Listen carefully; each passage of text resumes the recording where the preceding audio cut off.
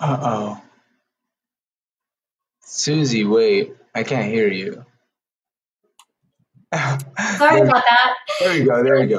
Welcome to Healing Our Communities, a live podcast conversation on Black Lives Matter, hosted by Our Stories Matter podcast. I'm Susie Hess.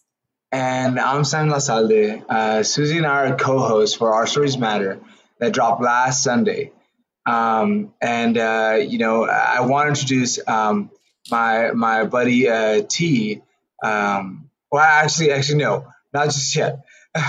I want to talk about how I kind of sort of came on to Our Stories Matter podcast, and the relevance it has really for my life and in sharing not just my narrative but the narrative of so many young brown and black folks in our communities across LA. Um, I've spent much of my youth in juvenile hall and juvenile encampments, and I have several family members that I've lost through um, police violence. And it's just really such an honor and a privilege to be able to have a platform and share some of these stories, not just of my own, but of our community members and many of our change makers that are also going to be on this platform with us. So we created Our Stories Matter out of a need to highlight the power of healing, liberation, and truth through story. Empathy, connection, healing, and activism start with community. And as Monique Moore stated, healing happens in community, not in isolation. So we are very fortunate tonight to have our first storyteller from Our Stories Matter podcast with us tonight, Alexis Rohn, who is a writer, storyteller, producer, and a revolutionary artist. So wave, welcome, Alexis. Hey, Alexis. Hey, guys. I'm so looking forward to this conversation.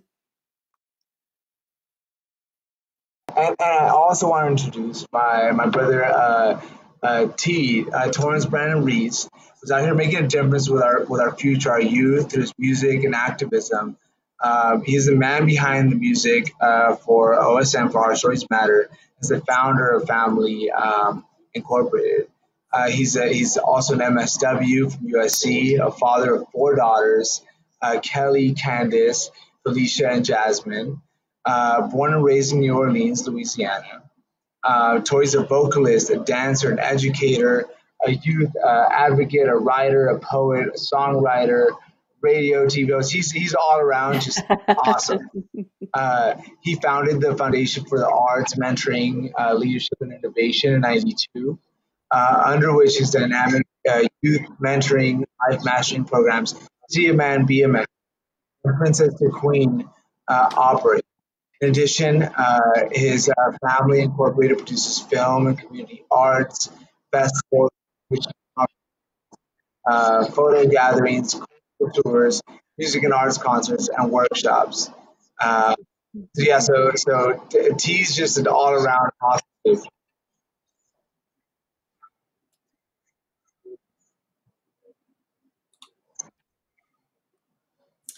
It looks like we have a little feedback. So before I go, I just want to make sure that everyone is on mute in the green room.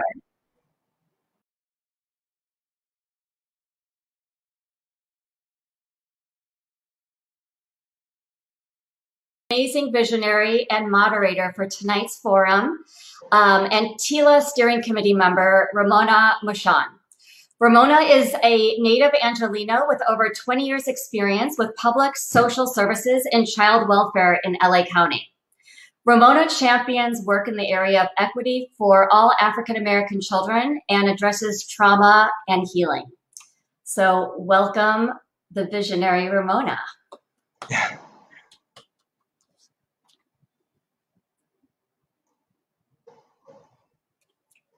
Oh, you're muted now, Ramona. Oh, yeah, Ramona. Now can you hear me?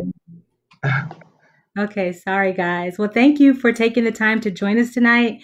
We know that there's not enough time to unravel a problem this magnitude, but we'll do our best to frame this conversation to discuss how our story in history has guided to a moment like this, to discuss how we begin to heal over 400 years of oppression, discrimination, and trauma.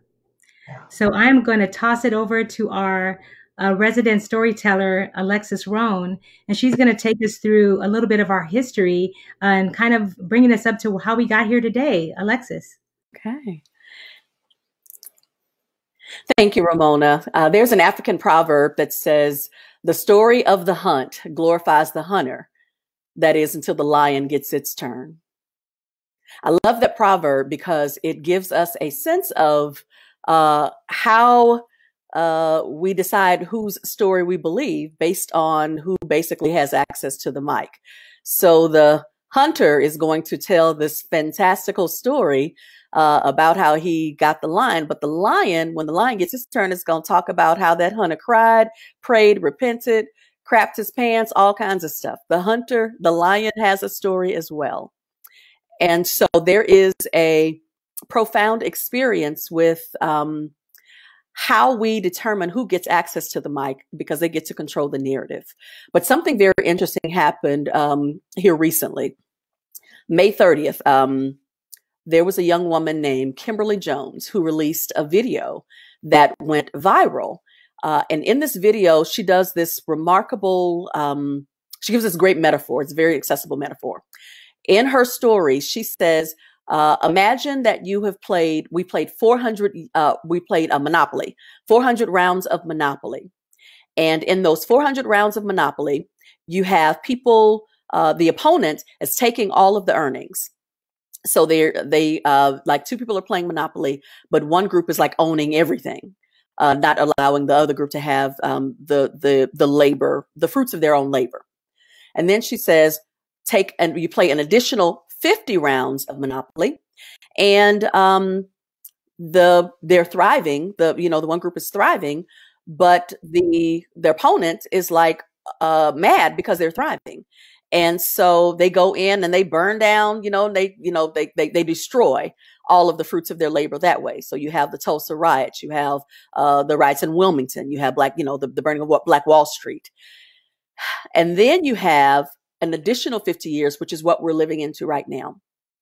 And it's 50 years of laws. It's 50 years of a psyche that says, well, what's the point? There's this resolve with hopelessness. Like, well, what's the point? Because, over 450 rounds of Monopoly, they've been, manipulating the game against us. And every time we try to win, they do something. No one wants to own where they have cheated. They only want to somehow blame their opponent for what's been happening. And so what was really profound about that analogy was she so eloquently captured all of that. Now, here's what's happened. Because she does not have, quote, the kind of pedigree that we grant access to the mic, there are some people who have dismissed that very powerful and profound metaphor and history lesson that she gave us. She broke it down like a fraction, so that it can forever and consistently be broke.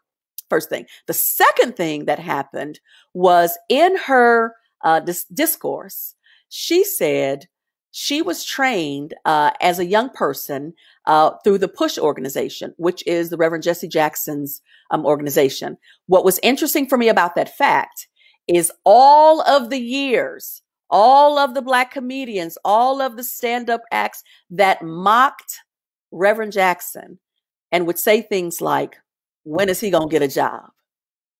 We have this way of not only granting access to the mic for people who have pedigree, but then the people who are behind the scenes doing the work, we mock them for the work that they're doing.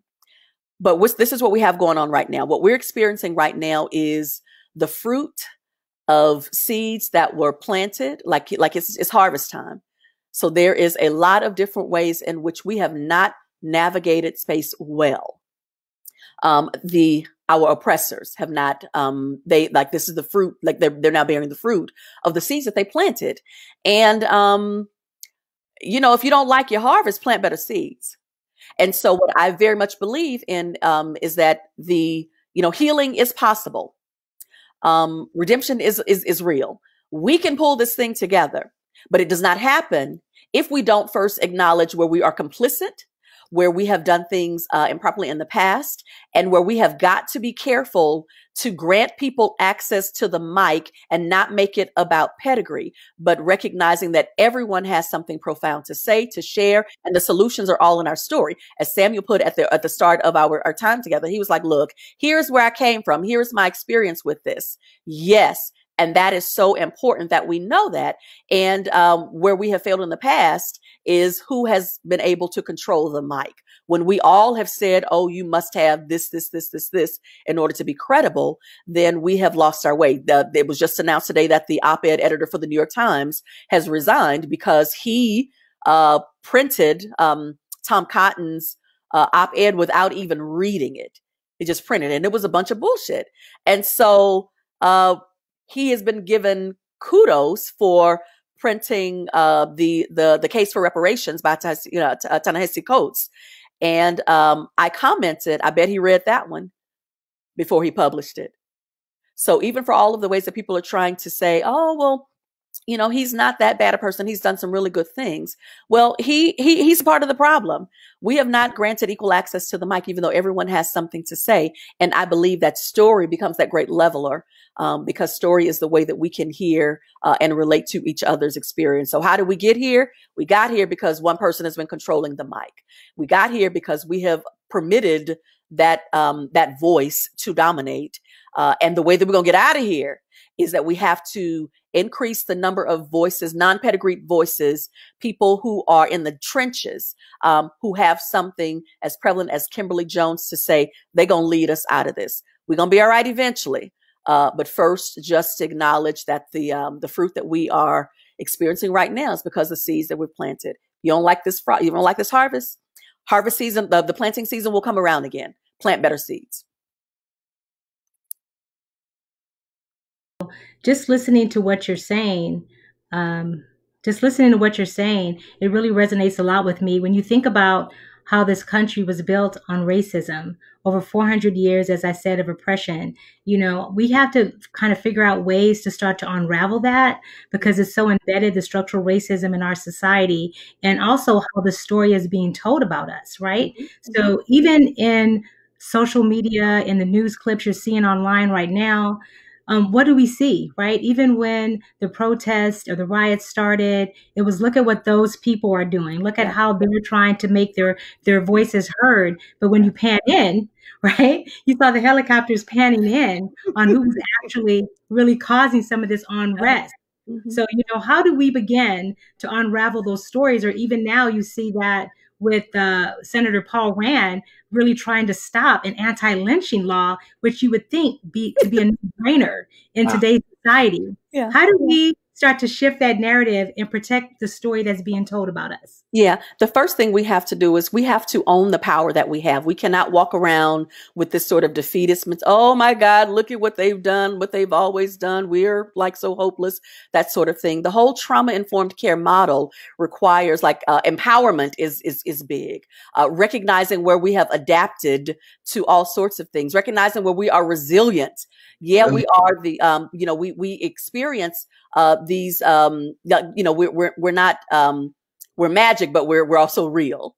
So there are things that have happened and like, why is it that they've not been taken out yet? Well, you know what? You know, we are resilient. And so we need to own that. But part of owning that is recognizing and owning the power that we have. Part of that power is voting, Paul Rand's ass out. Like he can be gone. So there's a way to do that. And so, so own that power. And also when you hear when somebody says something dumb, you just have to cancel that, in the atmosphere by putting your own story out there or deciding whether or not it needs to be addressed at all. Does your time and your energy need to go to something else?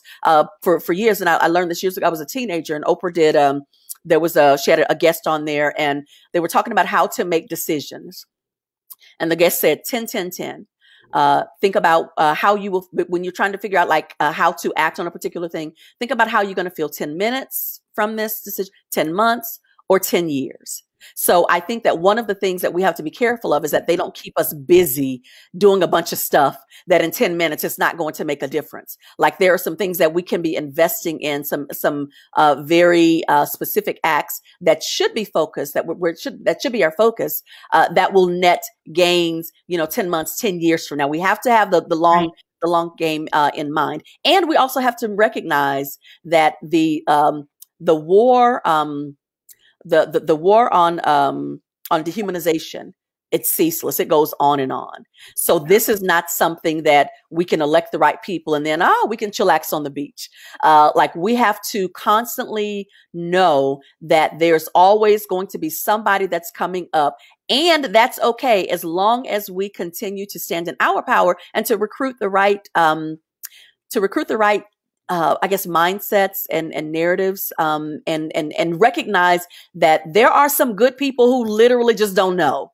So we can't be the person who just kind of like says, oh, all is hopeless. There are folks who are ready to partner with us. There are folks who are hungry for like, how do we become an active and a sustainable part of this fight? And we have got to lean into that and to trust, that that's a thing. We can fight our way out of this. We're going to be good. But we just have to own our power, to not, resolve ourselves to like, the world is hopeless. We're not even pioneers in this. I was blessed to be invited to be the storyteller of the history of African Americans in Raleigh. It was part of the Mayor's Unity Day event. Was held the last Saturday of February. It was part of like the Black History Recognition program for the city of Raleigh.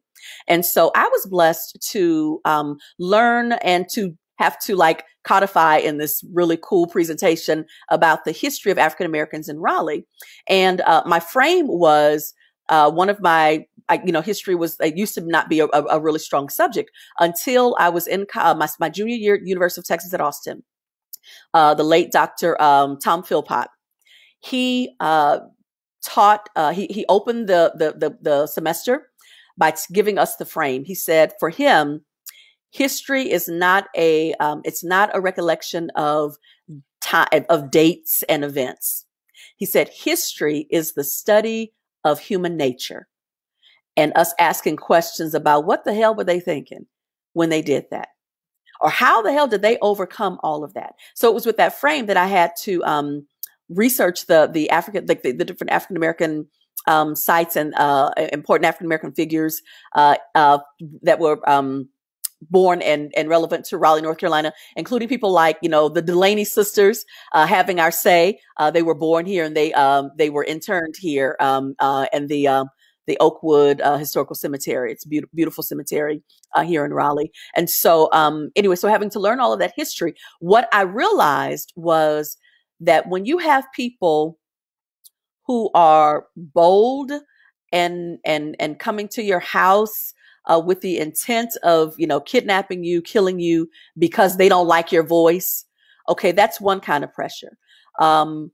That's not the kind of pressure that we necessarily have. Now, there is some bullshit that is definitely happening, but there are some things that are easier for us. There's a way in which our ancestors and the people who've come before us have made it easier for us to stand up and to be heard and to be counted.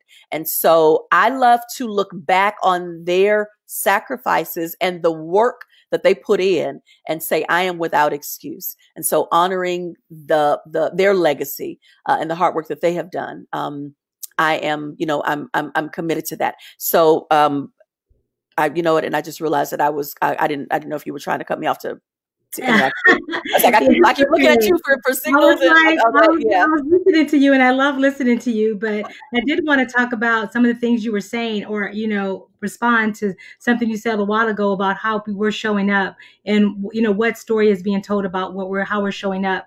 So just recently, my son, who is a millennial attorney, advocate, he came across this tweet, and I really wish we could have found out to credit where it came from, but it was so profound to really tell a story about how we unite. He said, people aren't protesting just to protest. They believe in you, in our society. They care. They think that you care about fellow humans, that you will create change. If you show how much you've been hurt, and you show how much you've been oppressed, and you show ways to fix it, literally ways to fix it, then what are we going to do with that, right? How can these things be implemented for the betterment, not just of Black people, but for all humans?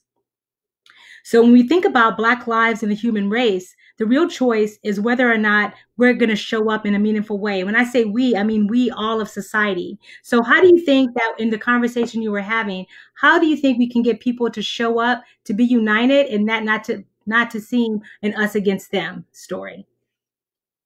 against them is not, again, whose report do you believe?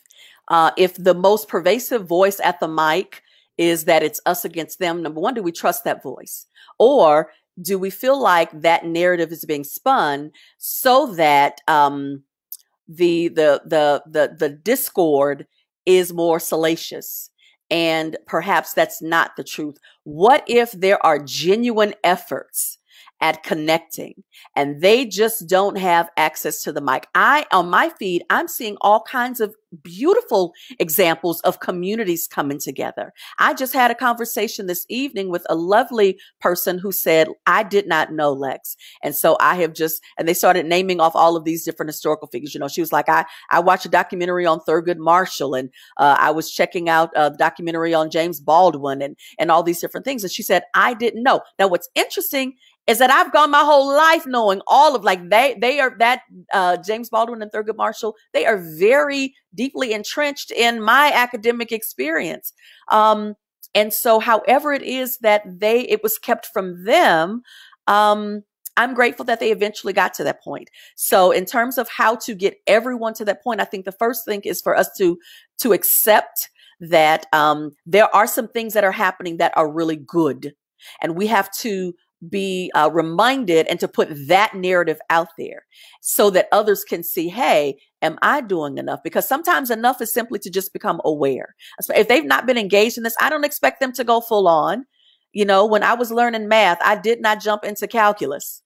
You know, first I had to learn the numbers and primary, you know, it's a process. And so we have got to be patient with people who are learning, or gracious. Let me say gracious with people who are, they didn't know what they didn't know. The question that I have is, while we are not responsible for our oppression, we are responsible for our healing and our resilience and the way that we approach this. How do we show up?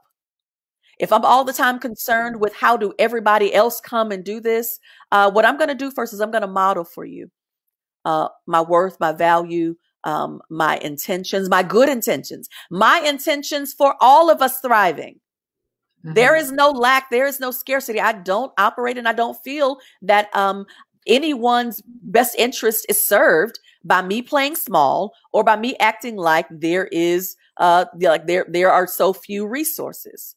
Right. I have to trust that what has really happened is the hoarding. People are hoarding. That's why so we have to address that. But I have to be the one to show up, you know, fully, you know, Alexis Grace, my reverently irreverent self, and to trust that those things that I don't know to do, because sometimes the answer with the most integrity is I don't know. However, what do you want done for you? Do that for others. And what I want done for me, I'm going to also do for myself. And I'm going to show you how to make these things. So it's a really complicated and layered process. And what I don't want to do is to make people think that, okay, I'm going to take notes and it's just this one step and then we're going to do this. Planting and harvesting is a process, and a lot of it we don't have any control. We don't have control of when we see the growth. We don't have control over how it's watered. There are so many things that we don't control. So I think let's not lose hope, and let's not burn daylight and waste energy by trying to do the work and the thinking for other people. Let's just say, hey, listen, I don't know. You don't know. Let's figure this out together. And the other thing is this.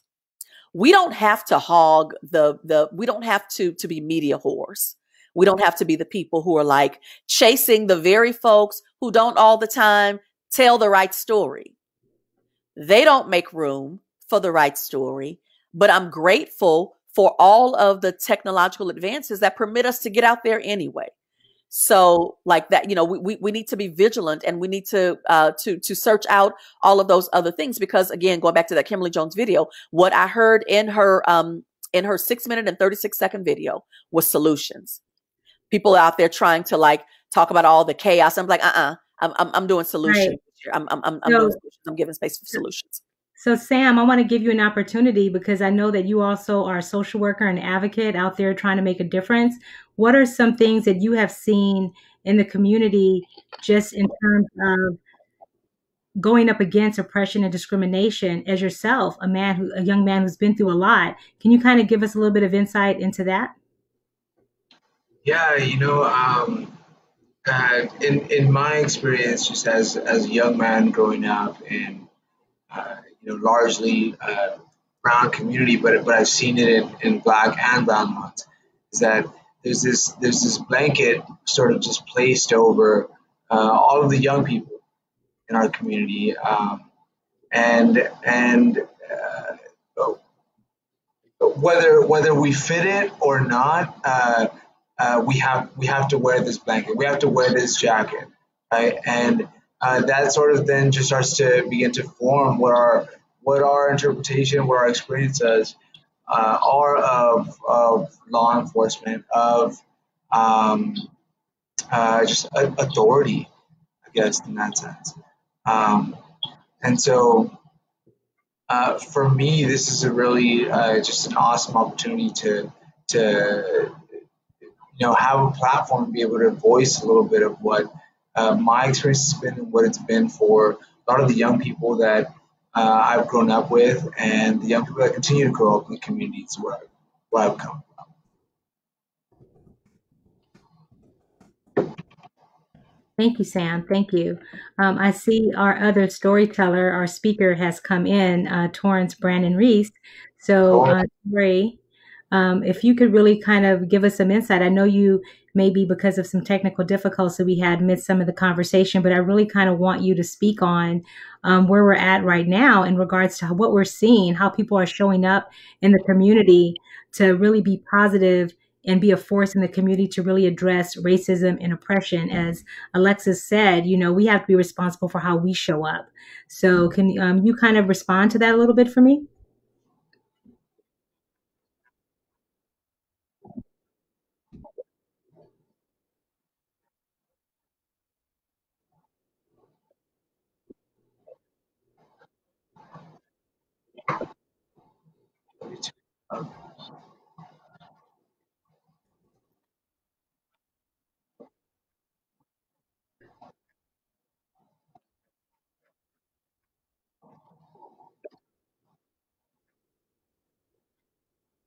Tori, wait 1 second. I don't think they can hear you, Tori, because we're stuck on Sam. And I don't know, Anthony, can you change that?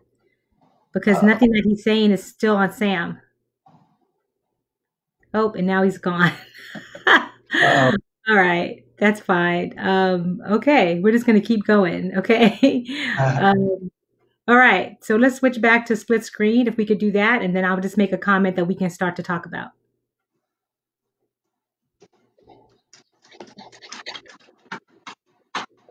We apologize for all of the technical difficulties we're having tonight. We're using a new platform, so please forgive us for talking about that. I'm going to, kind of pivot a little bit to talk about some of the things that, we're fighting against in regards to oppression.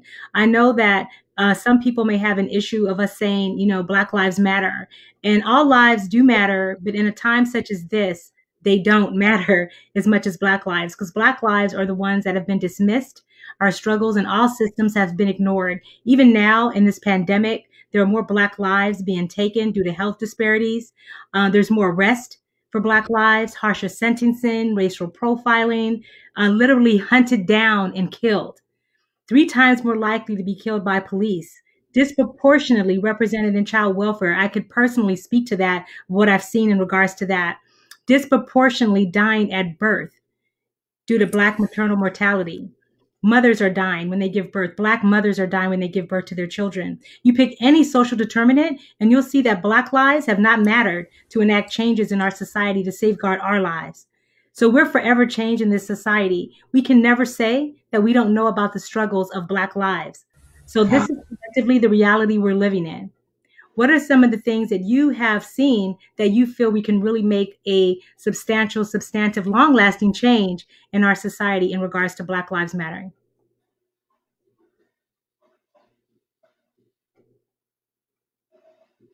Is that for Torrance? It's for Alexis or you, Sam, because I think that Tori fell off again. Oh, you're back, Torrance. I don't see you on the screen. That's why I didn't know you were back. I apologize. So Alexis, you can start and we can see, Anthony, if we can get Tori on the screen and he can respond after Alexis.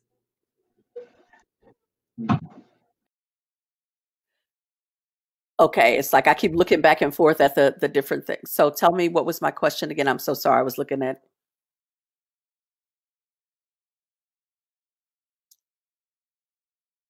Yeah, right. Hmm. Right.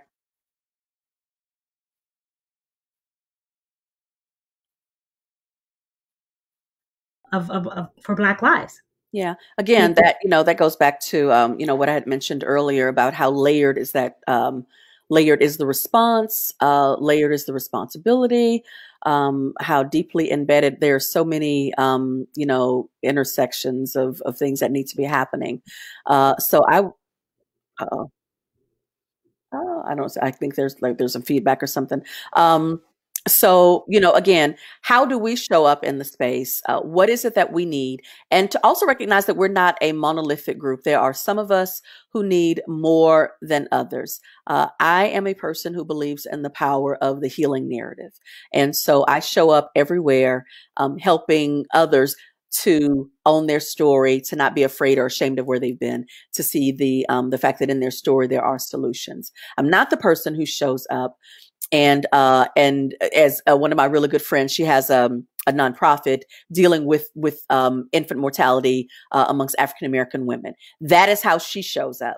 And so she's very, like, all of her initiatives and her issues are targeted in that way to protect that space. There are other folks, my minister friends, they believe very much in the spiritual component of this thing. Because one thing that I'll say that, and it's not real popular, but it is the truth according to the gifts of my insight. When we talk about one of the many conversations that I had over the course of a week, lots of folks were ready to they were looking for some insight, and one of the guys, he non-Black guy, he said, "Well, I don't hate any race," and by the comment, he was implying that what we are seeing is hatred. And so I had to break it down for us. Like, you know what? Anger is not hatred. Anger is grief at the fact that 400 plus year rounds of Monopoly with all of the terrorism that, that has happened on the psyches of Black people, and the things that continue to happen, the things that they are still boldly doing. And it is exhausting. And so we can have one of two, positions. We can be quiet and try to be as hidden as possible. Or we can, we can show up and we can speak up. Now, the protesters are showing up and they're speaking up. And there are other ways that other people are showing up and speaking up as well. Kimberly Jones showed up and she spoke up on the mic. So there are so many different options that we have. But I think that, to recognize that anger is grief, and that that grief can also be worked through. We can manage this. And so how do we manage it? Well, there is a role for the politician. There is a role for the preacher. There is a role for the psychologist. There are there's a role for the philosopher. There is a role for the teacher. There's a role for the community activist. So there are all of these options, for dealing with this, and to try to lay it on one particular group and to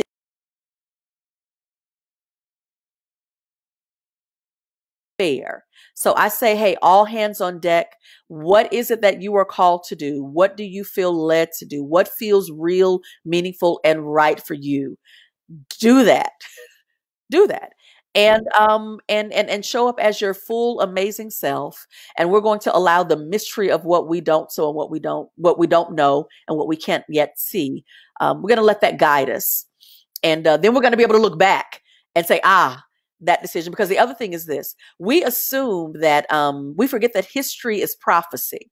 But as things were happening in history, they had no idea of the impact. All they knew was, okay, this is the work that I can do. I can't do everything, but this part right here, Like I'm good for this part. And then they lean into that. And so I think that that is a great model, a way forward for us. What can you do? What is accessible to you? What stirs your heart? Like where do you feel called? Lean into that.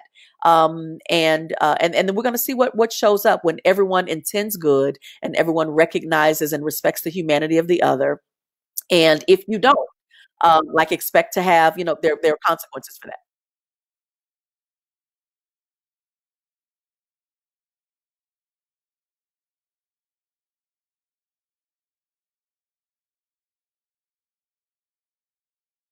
We've heard a lot about asking for reparations or people talking about we want equality. And that is just something that really, really gets up under our skin. Advocates understand that the need isn't for equal, the need is for equity. So there's a big difference between equality and equity. So hopefully I was hoping Tori could really speak to this, because I know that he had some information he wanted to share in regards to reparations and what equality and equity looks like in the community. But we still having audio issues, Anthony, or are we good? I'm still hearing the reverb back in the back. I really kind of want to have that conversation. So while we're waiting again, I'm sorry, Tori, while we're trying to fix that, can you respond to the equity question just in regards to, there's a difference, right? There's a big difference between asking for equal and asking for equity. So how do we get there? How do we get to equity? Yeah, and to recognize that we didn't get to unequity overnight, and so we're not going to get to equity overnight. Uh-oh. I can't hear you, Ramona. Okay. Can you guys hear me?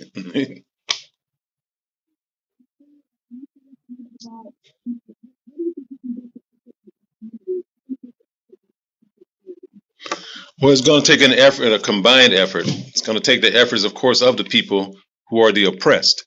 The oppressed have always fought back. There's a narrative that says that people were scared, that they were waiting for someone else to come and free them. That has never been our truth as African people, right? We've always had allies. As far back in history as you can go, in the 400-year history here in America, African people, black people have always had allies, right? But at the same time, those allies would not have been attracted to a people who didn't want their freedom, who hadn't fought for their freedom. So again, as we see in the streets right now, not only in America, but around the world, there's a combined effort on the part of people who yearn for freedom and who recognize that all people need to be free. But those who are the most oppressed have always fought back. Of course, we can talk about Nat Turner. We can talk about 1811 in New Orleans, the largest slave insurrection in the history of this nation. We've always advocated for ourselves, and we will have to continue to do that. And we're seeing that play out right now. And there's an emergence of new young leaders who the major media didn't know about, but who are on social media and who've been a part of the Black Lives Matter movement and other movements.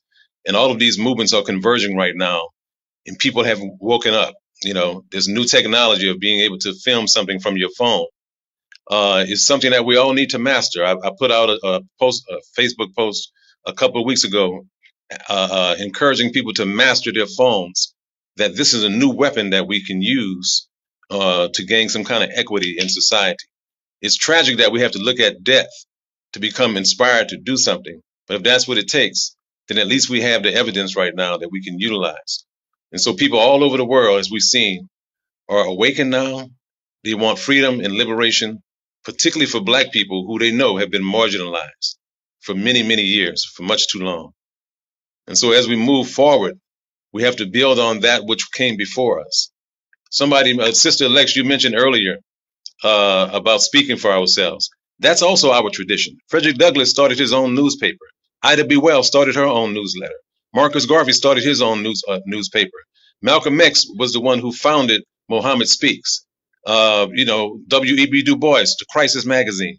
And so it's important that as the narratives are crafted, that we understand they have to craft our own narrative.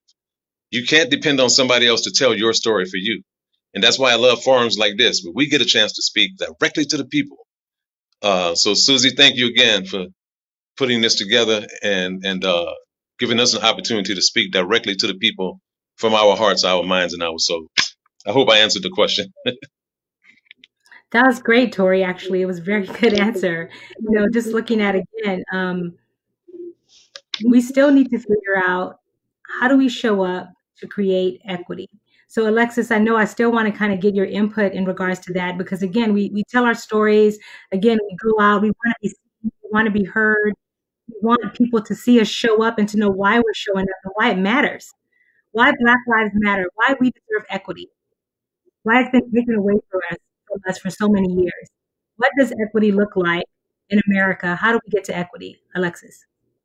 Yeah, again, that question is so it's so deep. How do we get to equity? And like I started to say, we get to equity by first accepting and acknowledging that we didn't get to inequity overnight. And so equity is going to look, gosh, it feels like it's going to be a distant thing, but there are some ways that we can do that. So, for example, something happened to me was it 2 weeks ago? I guess it's been about 2 weeks ago now.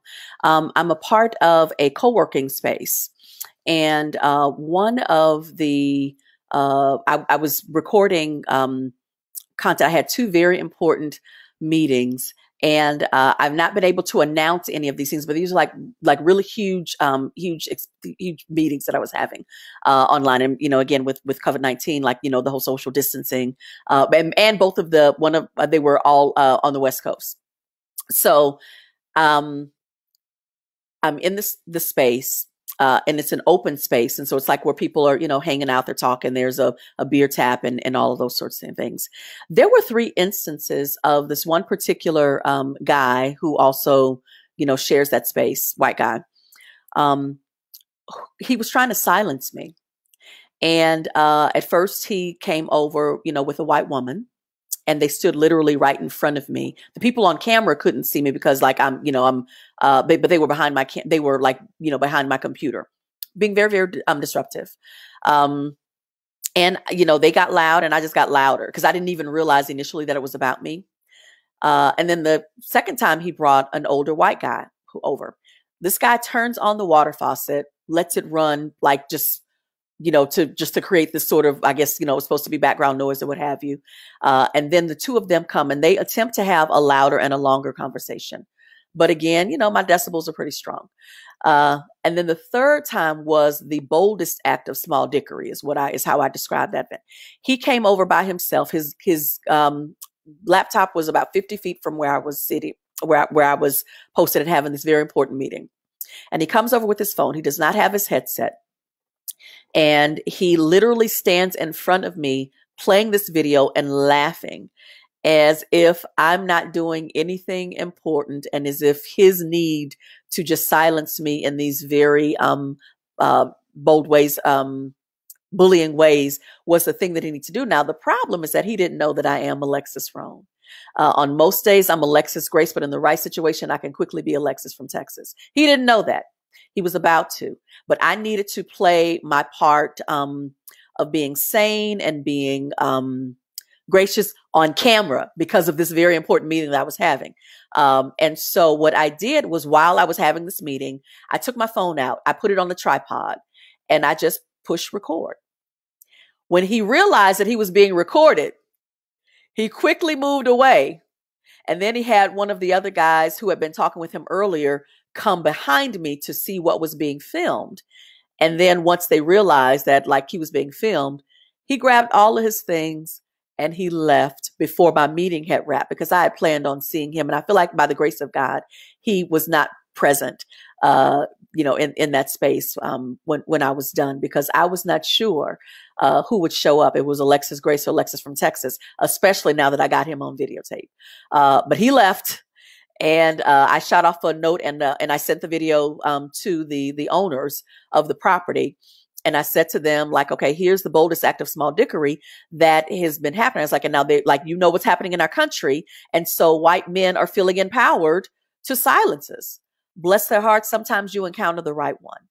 And so I think that what happened with him 2 weeks ago, he just encountered the right one. But I did tell them, the owners of the property, I was like, listen, I suggest you handle it in this way. And I gave them my suggestions. And then I said, I am more than equipped to teach this guy. a responsible way to engage in the world. But I'm going to let you be, do your due diligence. As a result of all of that, I have been appointed to all of these different commissions. And can you come in and join this? And can you be there? We want to have these conversations. We clearly don't know what we don't know.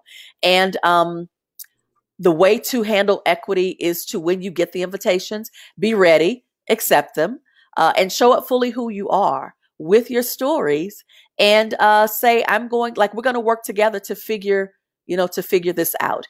And if it comes out that you're not really about the business, that has nothing to do with me, because I am.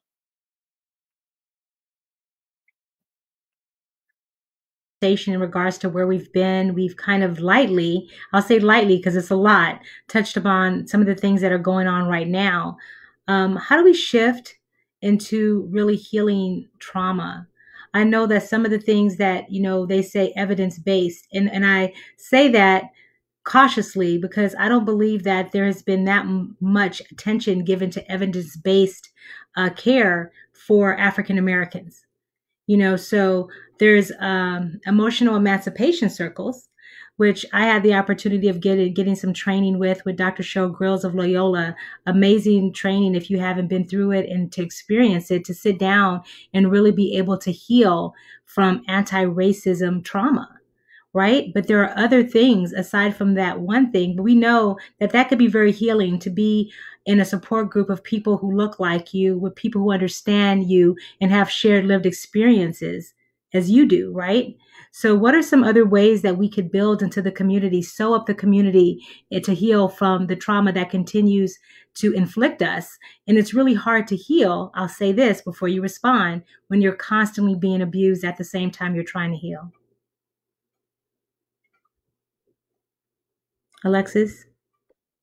I wasn't going to speak up this time. I was like, because what if that one was for Tori? So while you were saying that, there was another question that came up that I think kind of dovetails into that, where someone was asking about what's the role of fictional narratives?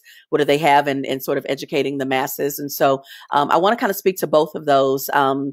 By saying that when we talk about healing, we have to be very clear that healing is, it takes on so many different components. There's a physical healing, there's an emotional, a spiritual healing, there's a healing of the psyche. And there are so many amazing people who are on the ground doing this work. Dr. Wade Nobles, for example, is, he's a foremost scholar in healing the African psyche. So he is very deeply entrenched in the, I call he's pedigreed in this content, and so he's doing amazing work. Dr. Brunelle Anderson, Dr. B, she has this video log called Beloved Blackness, and she records these 2 to 5 minute video snippets of practical things that we can do, such as stop walking around. I love, what Brother Tori talked about. We're not this fearful people. We've always been, revolutionary in our acts and in our actions, but it helps to keep a particular group comfortable if they believe that somehow we are passive and we're not going to act and we're going to acquiesce to their, so there is some, whoever it is that's spinning that narrative that has something to lose by not promoting the fact that we have always been, revolutionary and vocal and present and fighting, the systems. That's a part of the history, but that doesn't get told because the easier narrative is, oh, okay, they're going to play nice if we play nicely with them.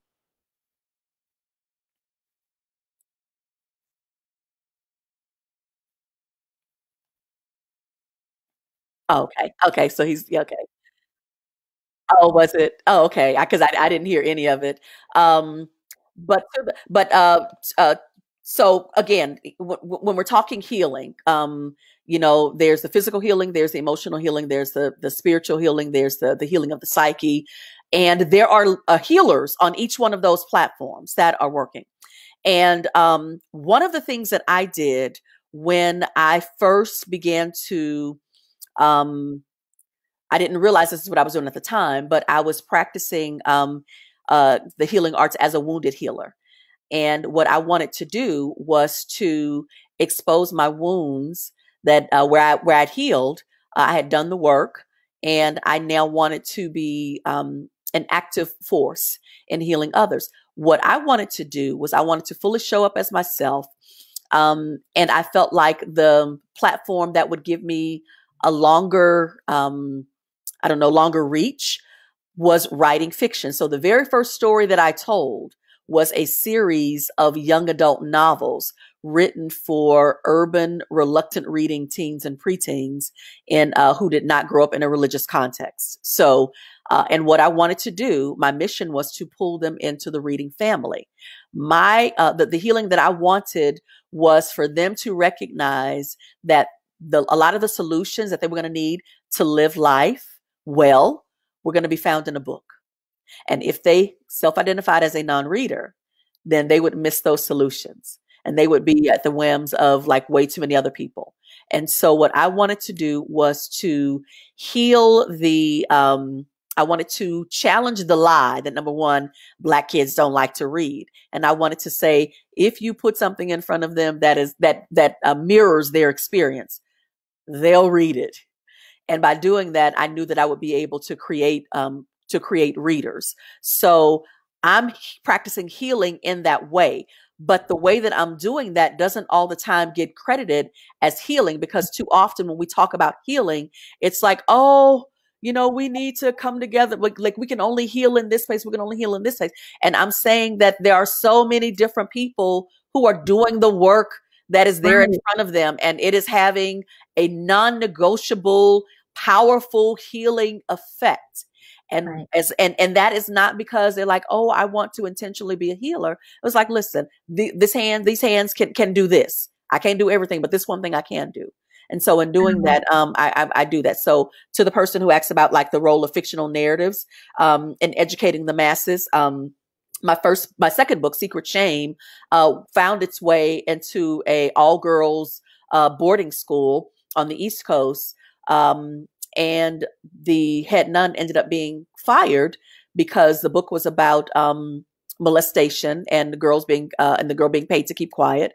And turns out that the head nun for that particular school had been molesting the girls for 5 years. And they called like the rape and incest number, and that I had listed in the back of the thing, and that head nun actually was reassigned to another convent.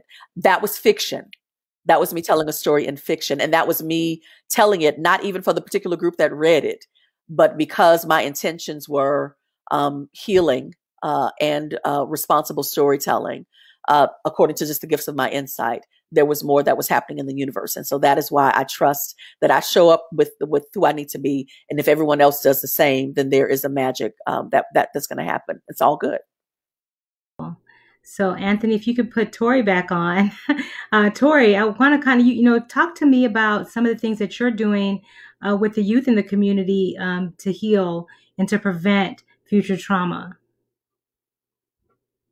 All right, is it working? Yes, can you guys hear me now? Yes. If you can hear me, raise your fist in the air or a thumb or something. Okay, great. I felt a little left out, man. I have been blessed to create a theoretical model for my programs called the Root Curriculum, DA, which is a play on my New Orleans culture. We tend to pronounce that hard D. And under the root, we have 9 life themes, 9 critical life areas that we study, that we shape in terms of goals, etc. They're spirituality, culture, career, education, economics, politics, health, the family, and then at the core of the curriculum is personal responsibility. So when the young people come in, the first thing we do is talk about spirituality, which really has very little to do with organized traditional religion, but it has much to do with you taking a responsible position of saying, hey, this is what makes me feel good.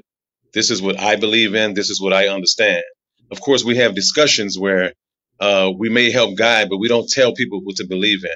But what we do is we try to actualize and have some outcomes at the end of the month, because the curriculum follows a 9-month school year.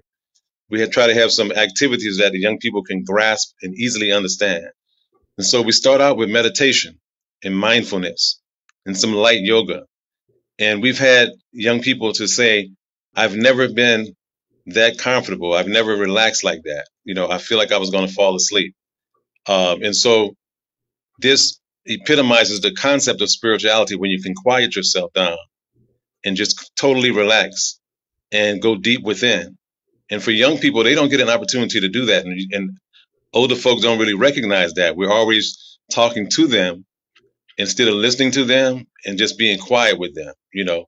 And so I've just found that this type of teaching where you listen as much as you talk, or maybe even more, is something that's beneficial for everyone. Plus, what we do when we come in the classroom is we learn in a round circular motion. This is an indigenous process where everybody's involved. There's no teacher standing in front of the students giving them information and thrusting information. It's about us exchanging information and energy. And so just as changing the spiritual environment. And then culturally, as the young people look around, they see images of themselves.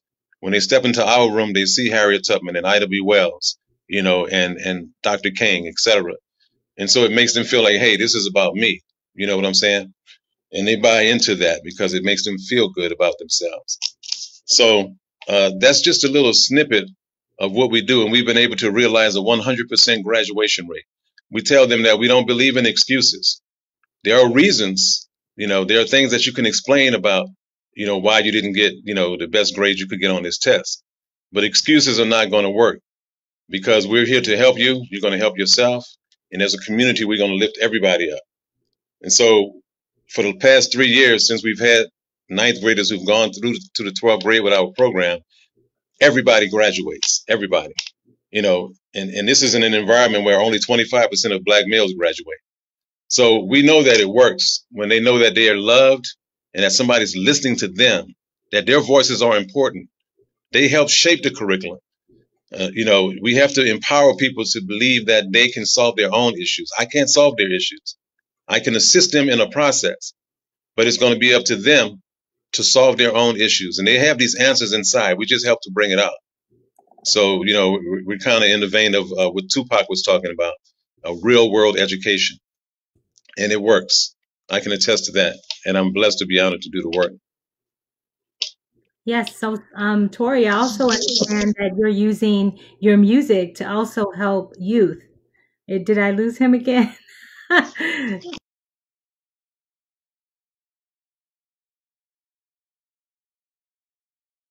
But I heard you. Yeah, music is my life. You know, I was born in New Orleans, and certainly being born in a musical city like New Orleans, you couldn't help but love music. And I grew up with music all around me. I don't know if you guys know what the second line is, but if you don't, I want to bring you down to New Orleans with me. There you go. Lex know what I'm talking about. You know my family from New Orleans now. Come on. So I grew up in a very musical environment. You know, I grew up singing in the French quarters for nickels, dimes, and quarters. You know, my group, the Uptowners. I want to send a shout out to my boy Jerome and all of the brothers down in New Orleans. So music is central to everything that we do. When they come into the classroom, there's always a new song on. We call them freedom songs. So one day might come in and it might be Marvin Gaye, you know, mother, mother, you know what I'm saying? There's too many of you crying. Then another day they might come in and it might be the Temptations, might be Tupac, you know, it might be Lauryn Hill, but music permeates throughout the program. And then we critically analyze the lyrics. So we listen to the songs like A Change Is Gonna Come, you know, and songs like that were really poems that were pointing people in a certain direction, that were speaking to issues that were important to people's development and to their survival. You know, there are great songs that have been written that are really pieces of poetry that we break down and discuss. And so music and art and culture is very, very critical to everything I ever do in my life.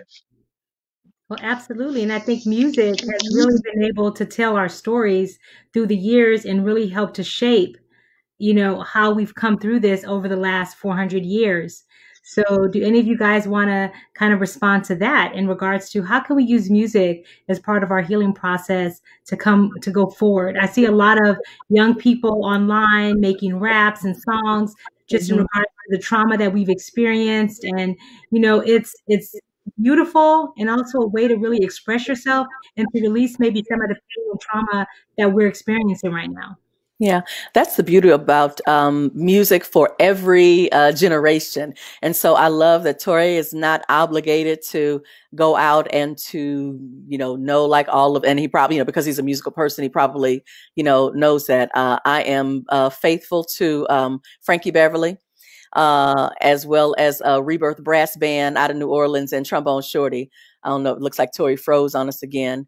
But those are, those are my staples in terms of music and the ways that music is so rich. But I love that, like, the way Tori was just describing it. He was like, okay, this is how I navigate the world. And so I am going to bring them in to the healing way in which I navigate the world. Now, for me, I was serving as a writer on residence in a high school campus in South Phoenix. And one of the things that one of my most active, I call them active. They were good kids. They were really, really good kids. But I noticed that after lunch, they had been outside, they've been clowning, they've been all kinds of order. And then when I come in and say, okay, listen, it's time for us to, to get focused, to get centered, it was always hard. And so they didn't enter my class to music. They entered to silence and darkness. And so for the first 3 or 4 minutes, I turned off the lights and I said, just silence, just be still.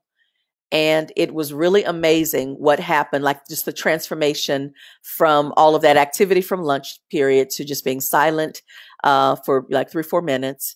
And then I turn the lights back on, and then I can continue on with my lesson. There is mystery in music. There's mystery in silence. And I think that there is a responsibility for every leader, every adult who is responsible for young people, helping them, as Tori said, to not teach them to think how you think, but to teach them how to think for themselves and to guide them into that space. But you also need to practice fidelity to who you are. And for me, after lunch, I didn't want that foolishness. I needed silence. I'm not, again, it's like I'm Frankie Beverly, Rebirth Brass Band and Trombone Shorty. I'm pretty loyal, to the, in those spaces. And so one of the things that I say that, music can do is to help us, however you use it, and whoever's your jam, and whoever it is that you can, can then help you help life to make sense to them. Whatever makes you a good translator, a good bridge builder, then you do that. But music is most definitely that universal platform that I think is the hope chest for every community, for all of us, for the whole world, not just the Black community, and not just in the healing aspects. So let's try to brainstorm some other ways. We know that, with young people to really all generations, music is really something that just transcends, right? There's other things like, I know that in the therapy world, or I should say the services world, they talk about restorative practices, transformative practices. What does Black therapy look like? When you're going into a space of healing, what does that look like?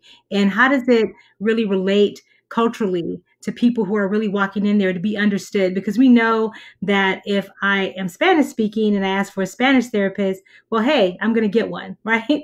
Or if I'm even another religion, I go in and ask for that because I want them to understand me. Okay, I get that. But if we ask for a therapist, but you speak English, and that's what you're going to get. So that, again, is talking about equity and equality. And that's not the same. I just don't want a therapist. I want someone who's going to understand me and also speak to therapeutic practices that are going to help me. So how do we get there? How do we really inform and educate, the community to really, particularly underserved communities like Tori was talking about in regards to how he connects with the youth? That's beautiful. But how do we get more of his programs into underserved communities to help our Black youth as they have to deal with what they're seeing, as we're having to explain, everything that's going on to our young children who are really being impacted and agitated by everything that's going on? So how do we do that? I can. Can you put him back on screen, Anthony, please? Okay. Am I back? Yeah, you're back. You're going to respond now? How we do that? How we get everything going on in the community? How do we help, our community, our Black community with healing, and not just with music? What else can we do?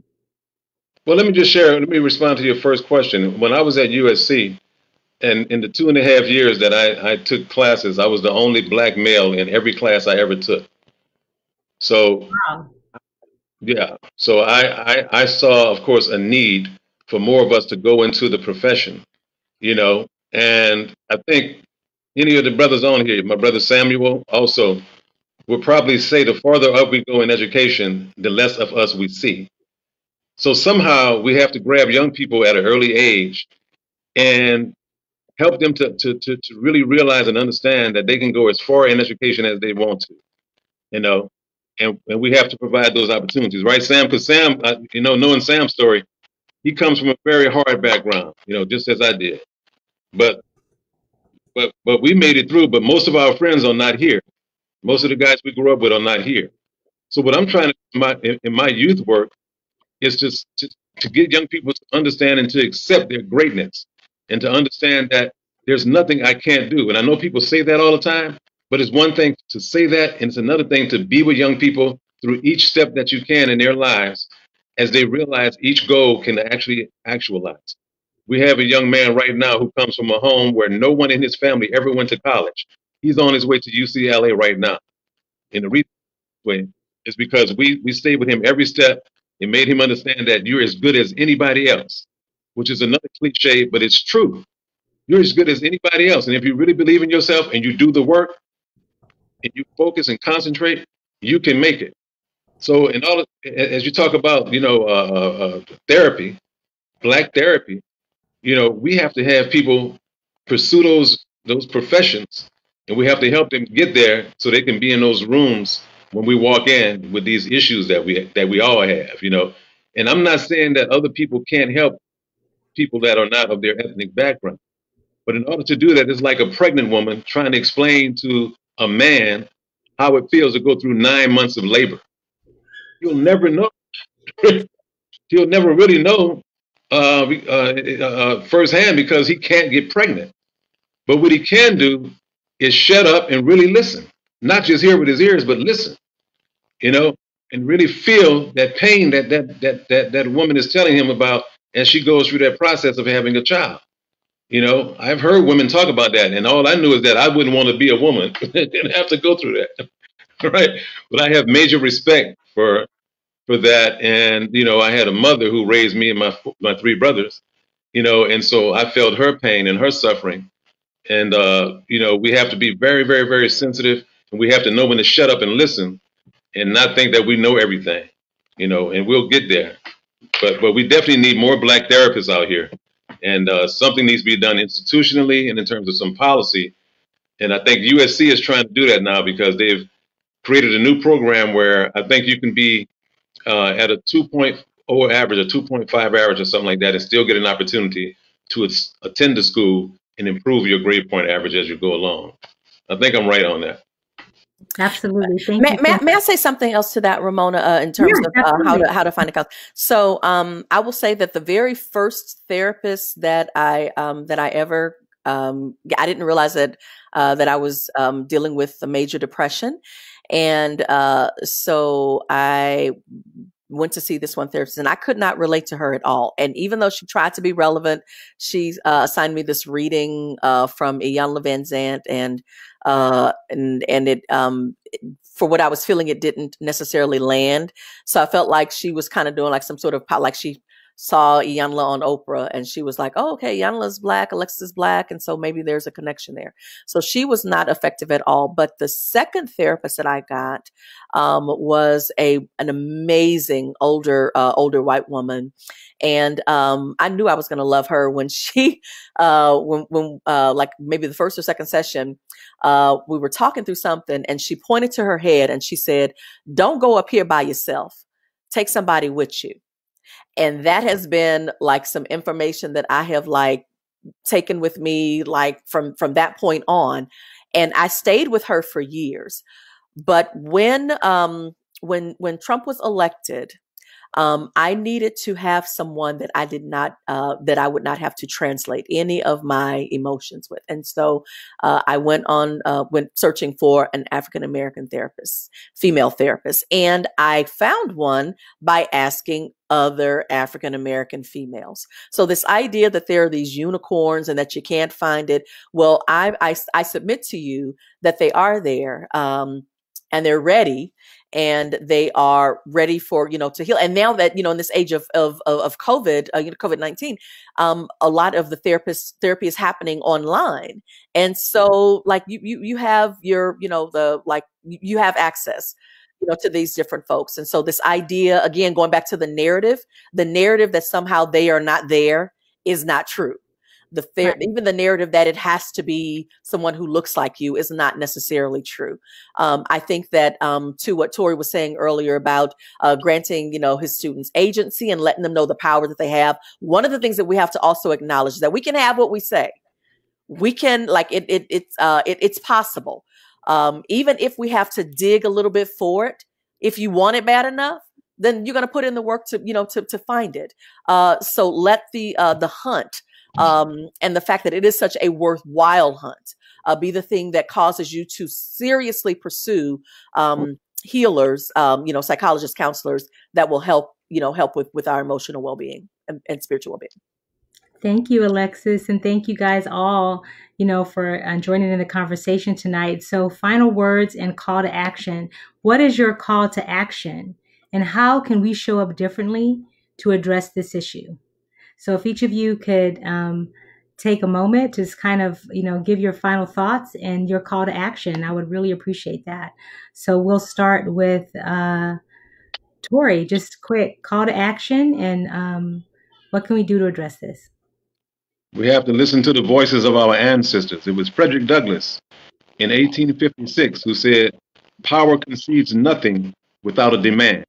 Power concedes nothing without a demand." No one who's in power is going to hand over their power to you. You're going to have to demand it. You're going to have to fight and struggle and crawl or whatever you have to do. Stand up, walk, fight, whatever you have to do to demand your freedom. And so, again, looking at our traditions, as Malcolm X said, of all our studies, history is best qualified to reward our research. We're going to have to pay more attention to our history, not the history that was given to us by the conqueror or the slave master. We're going to have to do as Douglass did. We're going to write our own narratives, craft our own stories. You have to be able to fight, to know that you have to fight for yourself. And this is not to say that no one else is involved, because again, as I said earlier, we've always had great allies every step along the way. Thaddeus Stevens is somebody we need to study. Were it not for Thaddeus Stevens, there would have been no 1867 Civil Rights Bill. And so here was a white man who said to himself, we're going to have to do everything we can to change the structure of this nation. And that's what I'm advocating for now. I think we need radical reconstruction in America. All of these systems should be torn down and start over again. We need reconstruction and we need reparations. But nobody's going to give us anything. We're going to have to demand it and not take no for an answer. And I'm not talking about violence, but I'm talking about dogged determination. The kind of determination that told Harriet Tubman that even though I'm free and I'm safe now, I need to go back and free somebody else. Taking a chance on her life time and time again to free somebody else, because it was not enough for her to be satisfied with her own freedom. We have to have that kind of spirit. Right. So I don't want to talk too much. I probably already did. That was beautiful, Tori. Alexis. Yeah, that was action.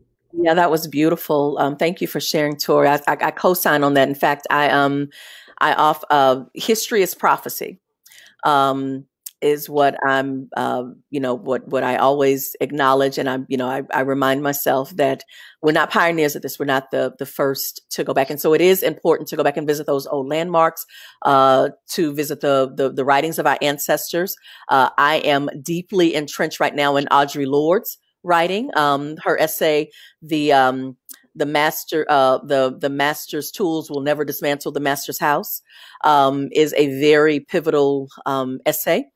where she talks about, which is why I'm careful about the kinds of things that I encourage people to focus on. If we're all the time like focusing on, oh my God, I'm fearful. Oh my God, look at what they're doing to us. And, if that becomes sort of the thing that we harp too hard on, then that becomes it becomes a distraction from the true healing and the true revolutionary acts that are that are present and that we can plug into if we can quiet our spirits long enough to listen in and to see exactly what are they calling us to. So instead of being so overly concerned about them, where are you? Search your heart. And then her other Audre Lorde's other pivotal essay that I'm actually building a meditation group around this particular essay. It's called Transforming Silence into Language and Action. And in the essay, she asked two very profound questions. She said, what do you need to say? And what are the silences that you have betrayed you betrayed your voice by being afraid of what you have to say, when the truth is your silence does not protect you. What do you have to say? Let's be about that. So that is my call to action, to know that history is prophecy. So learn history, and to, as Audre Lorde said, discern what is it that you have to say, what is it that you've been quiet about, and you've got to put out there, but you're afraid. But your silence won't protect you. If anything, it makes you complicit. So have your say. Yeah.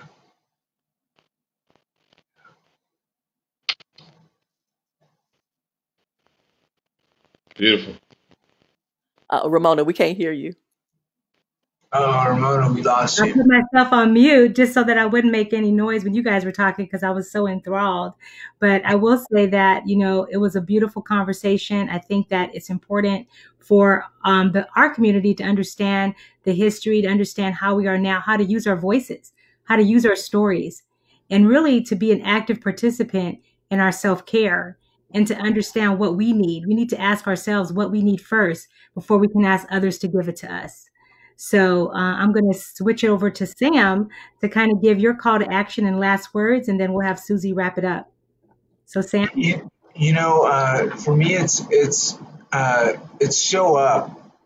It's one thing to feel, one way or another over what's happening in our nation, what's being stirred up for so many folks. It's another to show up. Anybody else? My call to action is show up. Show up. We have these different movements in front of City Hall to show that we're all in together on this. This is the majority here in Los Angeles. Show up. Show up. Thank you, Sam. I appreciate that. Susie. So I want to thank everyone so much for your bravery and sharing your powerful voices and heartbeats. And we encourage everyone to check out episode 1, which is Alexis, that dropped last Sunday. And this is one of my favorite quotes from Alexis. When we don't share our stories, other people tell them and they don't get it right. We have a responsibility and an obligation to tell our stories. And then also I want to thank Anthony for his technical assistance in making all this happen. Thank you to CalArts African Music and Dance Ensemble for the drumming from the Northern Ghana. And then also stay tuned for our episode 2 on June 14th, where Nkem Ndemfo, founder of Loomis Transforms, talks about healing through embodiment and how we can relieve our suffering.